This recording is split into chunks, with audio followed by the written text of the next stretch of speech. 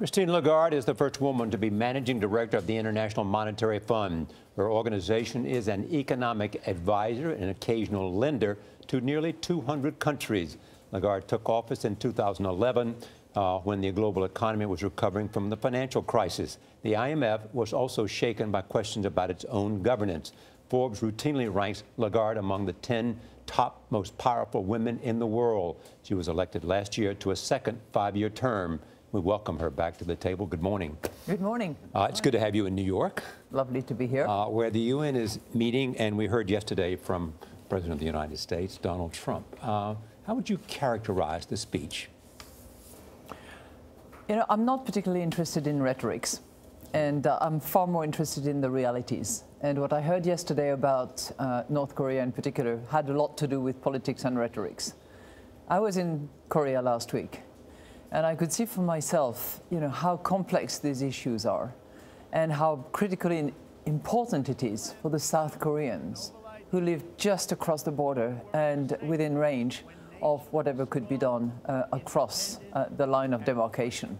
So I think that those issues are so difficult, complicated, that they require a lot of goodwill, a lot of calm, and a lot of cooperation. And that's where I think that you know, rhetoric does not necessarily help. But in an interesting example, the President did suggest, you know, that the UN and the Security Council had a series of approvals of sanctions where the UN was acting as it should.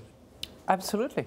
And clearly the vote that rallied all members of the Security Council in order to reinforce the sanctions was a historical vote, and clearly one that is bringing the leaders and the countries together with a view to eliminating this massive threat and this uncertainty around. So that is exactly the right direction, and it needs to be pursued. And sanctions, you know, economic sanctions have proven to be efficient. They need to be implemented. They need to be enforced. That's where you know, it gets difficult, because the issue of finding out where the shipments go, where the ships are registered, whether Pyongyang is actually getting some supply or not, is something that requires international cooperation and sometimes reinventing the rules. As Charlie said, you are one of the most powerful women in the world. Someone else who is labeled as one of the most powerful women in the world is Ivanka Trump, and for no other reason than she has her father's ear. There was a bit of a pushback given her presence in the Women's Forum in Germany, along stage with you, also at the G20, sitting in for her father. As somebody who has really taken pride in meritocracy and stressed the importance of meritocracy, you yourself, what was your take at Ivanka participating in these events, and do you think she earned a right at these seats? You know, she's focusing, from what I understand, on women issues, empowering women, making sure that women entrepreneurs from around the world can have access to finance, can be empowered. I think it is such a vital cause and such a way to try to boost growth, to reduce inequalities, to diversify economies, and to enable women to achieve their potential, that whatever, lots of other things that can be debated, the intention, if it is delivered upon, is critically important. Well, so I welcome that involvement. You, in fact, have said women's empowerment could be a game changer. Yes. For the global economy. And it's a no-brainer, Charlie. It's a no-brainer. Women can just bring so much in terms of economic growth, in terms of profit to companies, in terms of common sense, in risk-taking policies. I think it's criminal not to rely on women more than we do.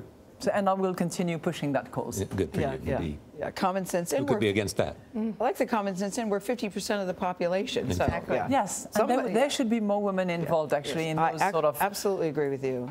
So what is your relationship like with the administration? He has made it very clear during the campaign, certainly, that he was not a supporter of the IMF. What's your relationship with his administration? You know, my point of contact is the Secretary of Treasury, and very early on I had meetings with Secretary Mnuchin. We had good meetings, good discussions. He was preparing for the G7 and then for the G20, and we contributed to, I think, bringing him up to speed on certain issues that we focus on. On the issue of Greece, where do you think you can make the most progress with this administration? You know, there's something that we do with every member. We review the economy of each country and we make recommendations. We certainly have made recommendations concerning tax, and the tax reform, the first draft, and I'm not going to comment on the depth of the draft because I haven't seen it, but the tax reform in its principles, we support it, and we are prepared to continue to examine and explore and make recommendations to boost growth, to create jobs, to restore income class, to middle class income. But you lowered your estimate for U.S. economic growth down to 2.1%. Yes, we did. What's your... Well, around 2.1, might be a little higher than that. But we did because there were very strong market expectations early in the calendar year after the elections that the tax reform would take place promptly, that massive investment would be made in infrastructure, and that there would be a push none of which has happened yet. Growth. It hasn't happened. It hasn't materialized at all. So that's the reason why we lowered our growth. So you think it'll be very difficult for the administration to be able to meet its own goal of 3 to 4% economic growth? We think it's going to be very difficult, yes. Particularly if the reform pace is as slow as it is. Yeah. And of course. And that contrasts with the rest of the world, because the rest of the world is doing pretty well in terms of growth. China's 6 or 7%.